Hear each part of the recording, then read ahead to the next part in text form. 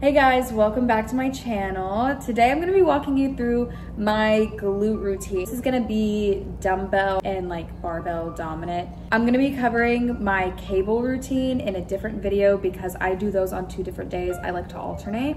So we're going to call this A day. So my A day, you're going to see a lot of RDL, Russian split squats, hip thrust with a barbell or with dumbbells. Either one works. I do want to jump right into the Q&A that I did on my Instagram. And the most asked question I think had to do with nutrition. If you're built like me, I am 105 pounds, I'm 5'3", and I have a very high metabolism. With that being said, I also have always kind of eaten like a rabbit. I really like vegetables and lightweight things that you would typically drink or eat whenever you're trying to slim. And that was the hardest thing to change, was my diet when starting out in this. So the easiest thing for me whenever I first began my bulking journey was protein shakes. And you can accomplish a lot with protein shakes if you are consistent with them.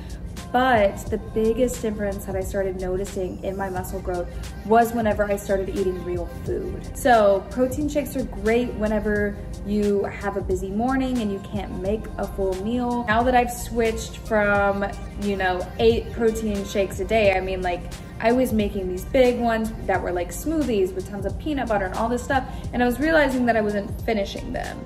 And then we went on vacation for about a month. And in that month, I was trying a bunch of different foods.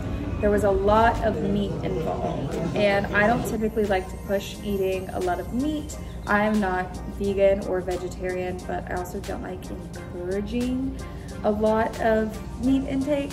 However, I do think that there are real foods out there that you can be eating that are high in protein that aren't these protein shakes, I do want you eating real meals. I don't ever just want to be like, oh, a shake is a meal, because it's not. It is a good filler between. I do keep protein shakes in my car. I keep protein shakes in my backpack. Those are quick and easy. The thing that I keep around the house the most is naan bread. It's like this Indian bread that's really, really good, and pita bread, because you can make so many different things with those. I can make the recipes. If you comment below and ask me to, I could definitely cook for you guys and show you what I'm doing in the kitchen.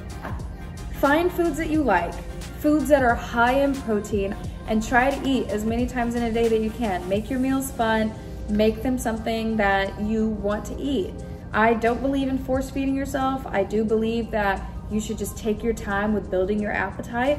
It will get there. It took me 6 months to build up my appetite, and only in the last 2 months have I really seen a difference in the way that I eat. Another thing is that whenever I'm working out, I'm hungrier. So the more consistent I stay with the gym, the more consistent I stay with my eating. Other questions that I got were how I stay motivated.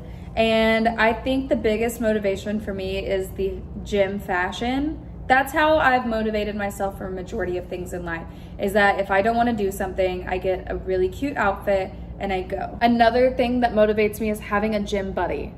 Get yourself an accountability partner. That is like my best advice for anything that you have trouble doing. I will not go to the DMV by myself. I'm taking somebody else with me, an accountability partner.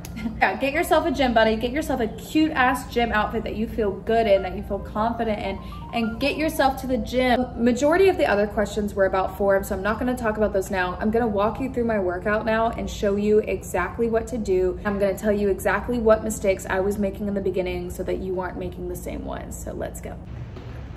Okay, so I really wanted to film this all in one day, but then I started my period and I'm dying. So I may not actually make it through this workout. First things first is we are gonna warm up, and it's just not worth it to not warm up. I've pulled my IT band before and it took weeks to heal. It was pretty painful, very annoying, and you just get no gains whenever you're not in the gym. So first thing we're gonna do are these little things, and I Start with like 25 of them on each leg. Next thing I do is I use a little like resistance band. I'm using extra heavy because that's the level that I'm at. You don't have to use a resistance band for this, but I like it. It's also good for building this side, like round out your booty basically, this little side muscle. You're gonna put this on right above your knees. And it's very important that you don't let your knees cave in on this, okay? You're gonna want your knees to stay pointed out like this. Have your neck in line with your back. And that's gonna be with any like lower body workouts that you do. You wanna make sure that you're not breaking the line of your back. You wanna make sure that you're keeping your neck upside down so that you don't cause yourself any back problems. And basically you're just gonna walk yourself down. I try to keep my heels pointed towards each other to make sure that my knees don't come in. Next thing you're gonna do is some jump squats. I do about 25. So same thing, you don't wanna let your knees cave in, and you're just gonna, making sure that you're keeping your head where it's supposed to be.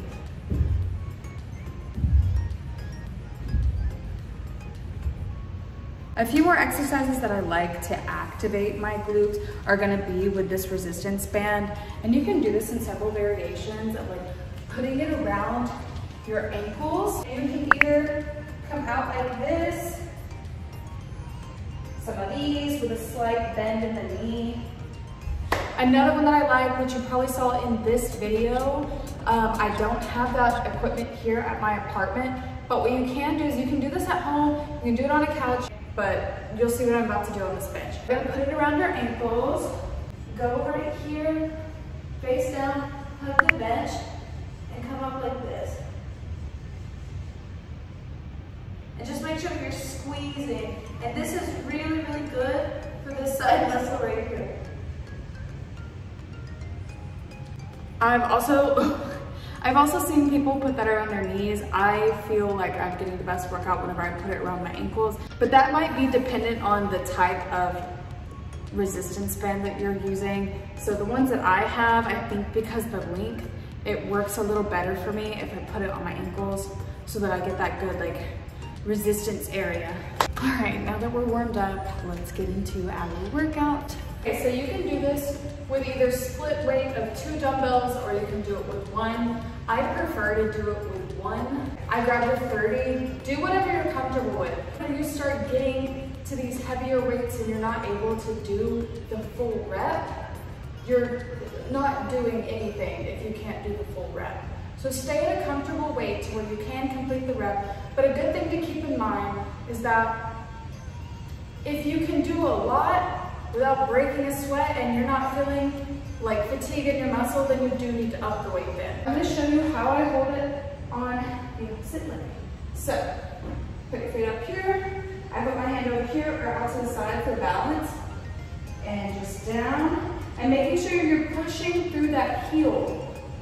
So, you don't wanna be leaning forward, but you do wanna be pushing on your heel. And this is another reason why you wear flat shoes on leg day.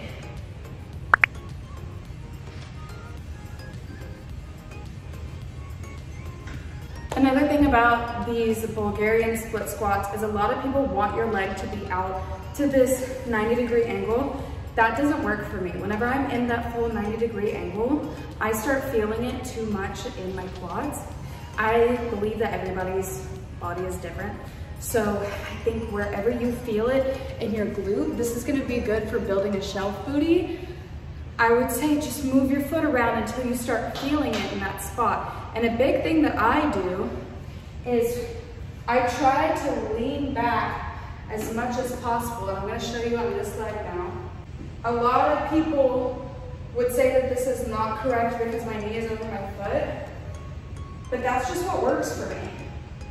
So that is kind of where I fit the most, is whenever I go a little over and then I jet back.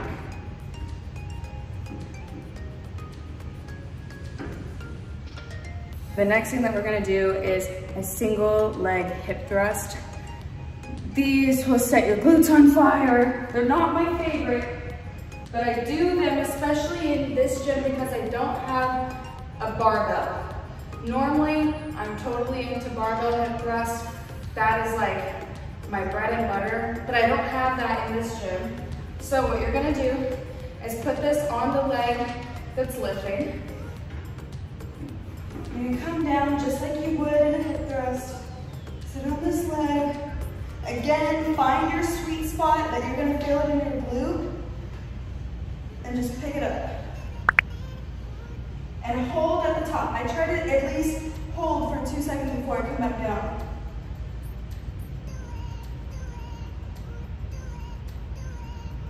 Make sure that your chin is tucked.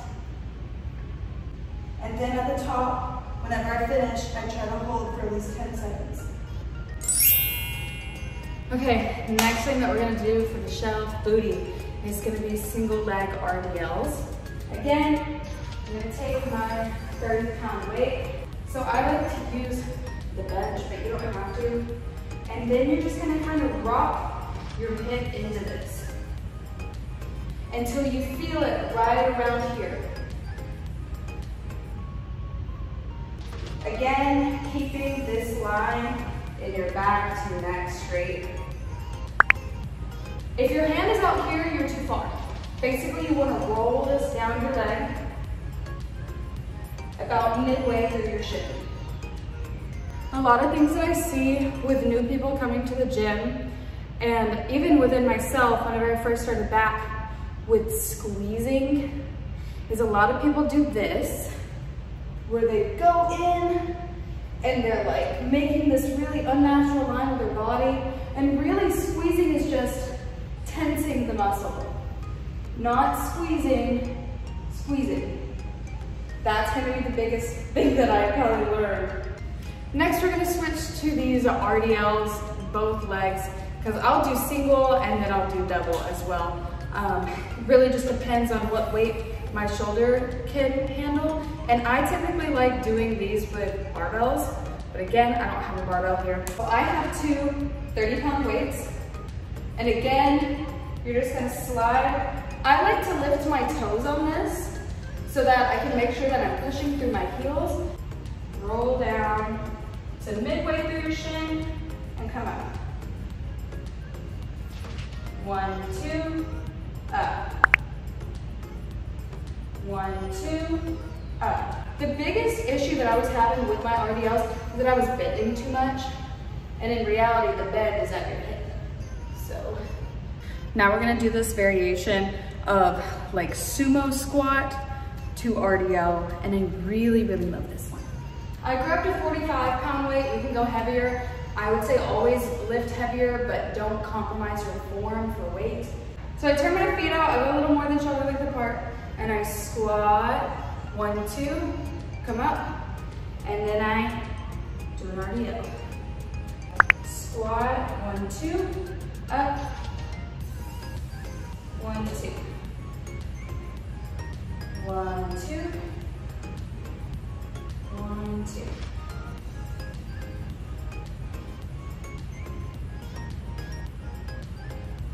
I would typically always be finishing out like a glute day with hip thrust with a barbell. And what I would be doing is starting with 45-pound plates, upping it by 25 on each side, and then taking those off and switching to another 45-pound plate. So ending with 2 45s on each side. And I would say with your hip thrust to just keep upping the weight. You want to do more weight, less reps, but definitely want to at least hit between 6 to 8 reps and holding at the end for as long as you can until failure. And that is like gonna be your biggest, best friend for a shelf booty and for like getting those gains, okay? Lastly, you need to stretch. In the beginning, you're gonna be doing dynamic stretches, so more movement, something a little more bouncy, and then you're gonna hit like your real stretching, like you're sitting down, doing your splits, whatever it is that you need to do. Just make sure that you're taking care of your muscles. And after this, you're going to eat. You're gonna eat so much high protein meals. If you do need me to make another video of what I eat after, I will say majority of my information comes from Pinterest, and then I just trial and error out of that with whatever my body responds to. Pinterest is my go-to whenever I'm in a rut for looking for workouts, or if I don't know what I want to eat that day, but I need to like switch it up in the kitchen. But definitely you're gonna eat. Another thing you're gonna do is rest. Your muscles grow while you're sleeping, so lots of water, lots of rest, take some hot showers, make sure that you're taking care of your muscles outside of the gym as much as you are inside the gym. Okay guys, I really hope that you made it through the workout and I hope that you enjoyed this. So thank you so much for watching. I do want to say that I am not a fitness instructor. I'm not an aspiring fitness instructor by any means. So if you have any questions, comments, or concerns, please comment them below. I can cover those questions in the next video. I think the next video is going to be either the fitness apparel try on haul or my back routine. One or the other or both. I haven't decided how I'm going to structure those videos yet. But if you have any questions about those, please comment them below.